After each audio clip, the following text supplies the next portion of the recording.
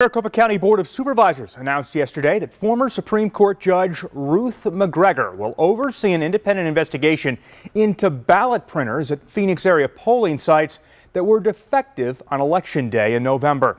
The printers produced ballots that were too light to be read by the tabulator machines, and voter lines were backed up in some areas amid the confusion.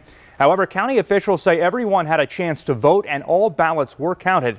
McGregor will hire experts to examine those printers and the ballot reading process. And yesterday, former Governor Doug Ducey's border wall containers finally coming down following a federal lawsuit filed last month. 4 miles of the Coronado National Forest are now closed off to the public for safety concerns. Early on, the Center for Biological Diversity filed an intent to sue Governor Ducey for violating federal law by blocking streams and washes along the border.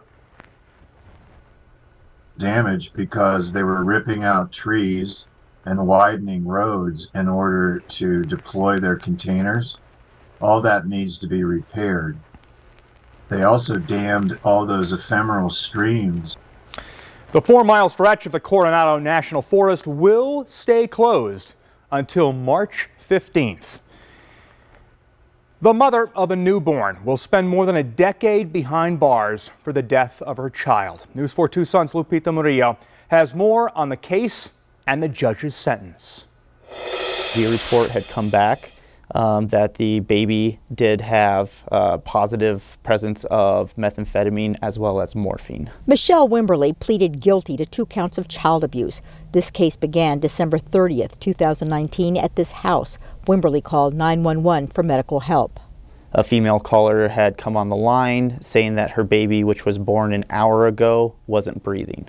Since there was a death involved, Pima County Sheriff's homicide detectives were called. They found inconsistencies as to when the child was born. The baby wasn't born necessarily an hour ago. The original call time was about just before 8:30 p.m., but the information had come that the baby was born somewhere between maybe 10 a.m. and 11 a.m. A report from the Arizona Department of Child Safety says the baby's mother, Michelle Wimberly, admitted to using oxys while she was pregnant with her daughter. Wimberly told detectives they were going to use a midwife, but detectives found no evidence of one.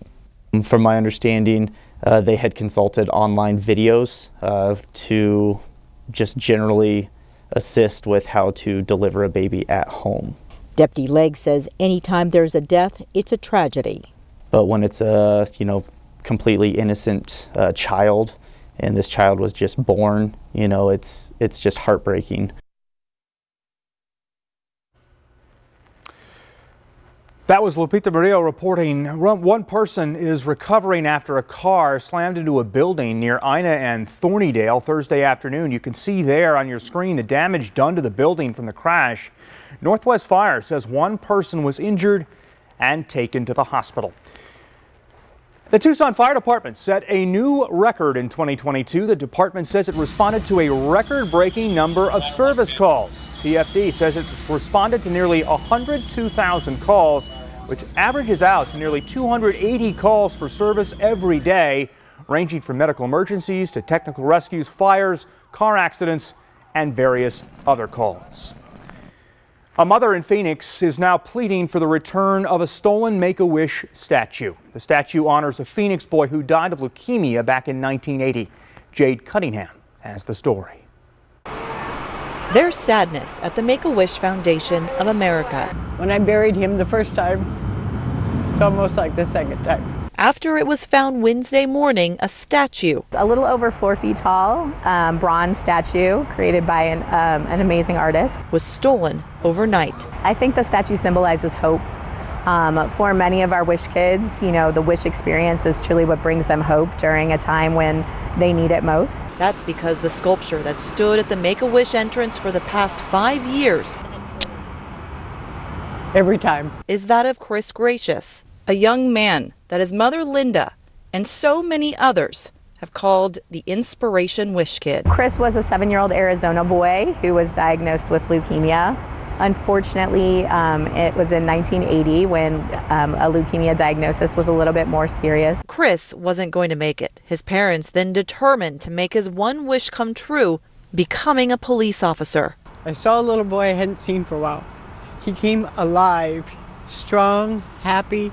If you see the pictures of him on his wish day, you would never know that just 4 days later he succumbed to his illness. From the uniform he wore to the smile on his face, that statue, similar to this replica, was more of a symbol. It isn't just a statue. I mean, it truly, when we talk about Chris as an inspiration, he really brought together all of these people, including the 6 people who founded Make-A-Wish. For me, it's every child that needs a wish. It's hope, strength, and joy. Hope that they're going to get their wish, strength when they get it, and joy for memories years to come. Now gone, they're asking the community for help, hopeful the memory of Chris will inspire whoever took it to bring it back. By the grace of God, it will be returned. So this is, excuse me, actually a plea to anybody out there that knows anything, heard anything, saw anything, please. The Tucson Boys and Girls Club gets a huge donation, $33.5 million. The multi-million-dollar gift coming from philanthropist Mackenzie Scott.